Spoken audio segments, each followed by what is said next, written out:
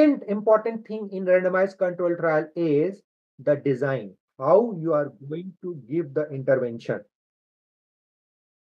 Okay, and if you are going to give the intervention, so again, there is two possibility. A group of people will receive only one treatment, or the both the treatment is receiving by both the groups. And why it is means required. So why we are doing basically the randomization? The purpose is, at the beginning, as we say, we become biased to choose the participant. So it means that our main goal for the randomization is balance both the group. So whatever the age, whatever the gender, whatever the comorbidities in both the group, it is balanced. So that the effect of the intervention is the effect of the intervention, not the confounding factor. That's the purpose. So if you want to balance both the group, both the group of the patients who are going to receive the two different intervention, is it possible? Means, is it ever possible that both the group are balanced? Human body is a complex system. Two different person cannot be same, even if they are same age, same gender, same comorbidity, same everything. That is the factor we only know. But there are so many individual factors. So then the researcher thought, okay, can we do any study so that we will see the true effect of the intervention balancing 100%? Then they thought, okay, whatever the intervention you will give to the patient A, the intervention B also give to the A. So the A is same, patient is same, they are receiving both the treatment.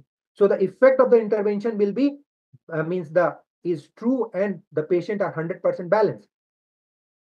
Okay, so considering this concept, the randomized control trial divided into the two different designs: parallel design, crossover design.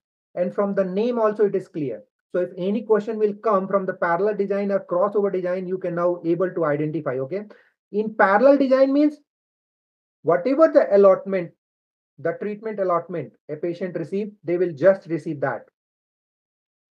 And crossover means after certain time we'll switch the intervention. Okay, so this is the parallel design. Okay, you randomize. So one is your study group, one is your control group.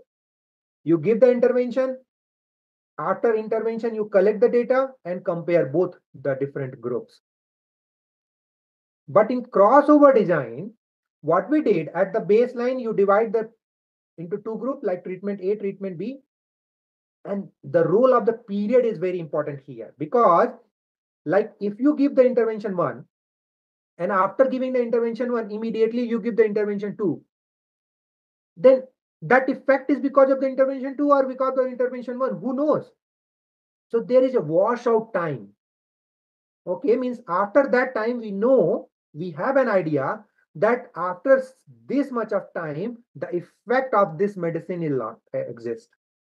Like if you will eat paracetamol, so paracetamol we know that, okay, maximum 6 hours or 8 hours.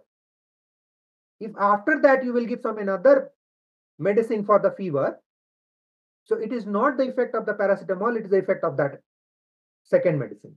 So the same way, there is a washout time. After that washout time, group A will receive the treatment B and group B will receive the treatment A. We switch them. That is called the crossover design.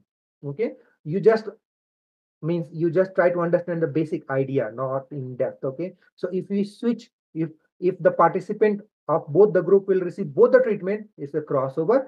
And if not, means one group of patient will receive only one intervention, this is called the parallel design. Clear? And then, so see, all these processes are involved to improve the quality. And that's why the randomized control trial is at the top.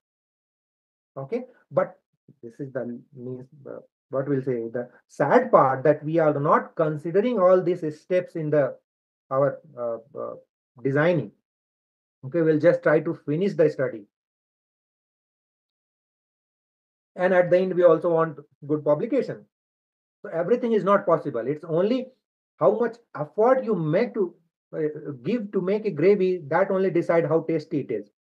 The same way, how much effort you design, you make your study, that is only give you a means a good result.